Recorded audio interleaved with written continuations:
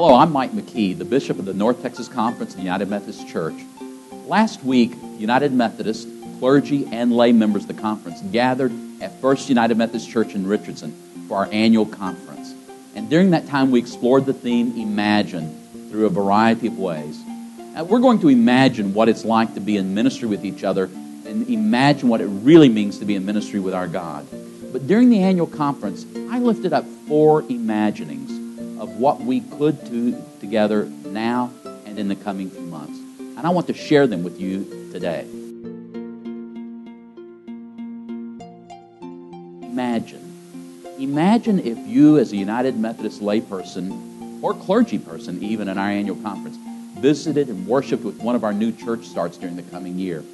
As you arrived, you could see people begin to set up the worship space and how it is they get ready for receiving and welcoming new people who have moved into a community. It's a way to see the vibrancy of what it means to start a new church in the North Texas Conference. But call and email ahead and tell the pastor you're going to be coming as a representative from your local church and that you've been in prayer for them and their outreach ministry to the community in which they are gathered. The second imagining I want to share with you today is this one. Imagine what it would be like for each local church to have a conversation, bringing together parents and their teenagers, so that the parents could begin to share their own faith stories. It's not something that necessarily is shared in a Sunday school class, but a real, dynamic, authentic conversation where a parent tells his or her child how it is I came to believe that the story of Jesus could be my story. I think if we could have those kinds of conversations in our local church, then we could make the faith even more authentic, more real, and more alive for our teenagers and even their parents. The third imagining I want to share with you is one that I actually did during the season of Lent this past year. Imagine what it would be like for 10,000 United Methodists across the North Texas Conference to give up one meal each week during Lent. And then at the conclusion of Lent, donate the money that they would have spent on those meals.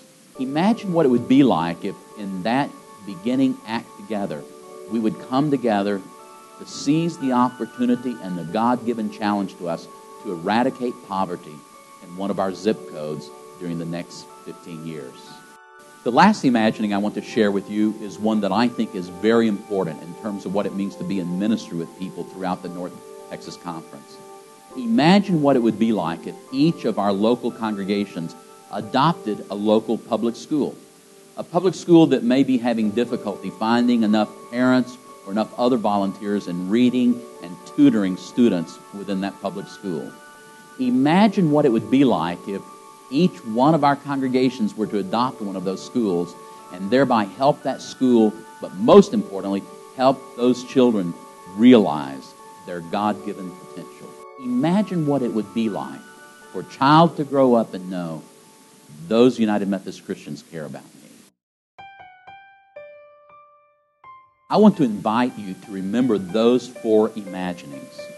And as you think about how it is that you can be involved, how you can be in ministry, how you can be a voice and an actor for the grace of our God and Jesus the Christ through those 4 imaginings, write me, email me.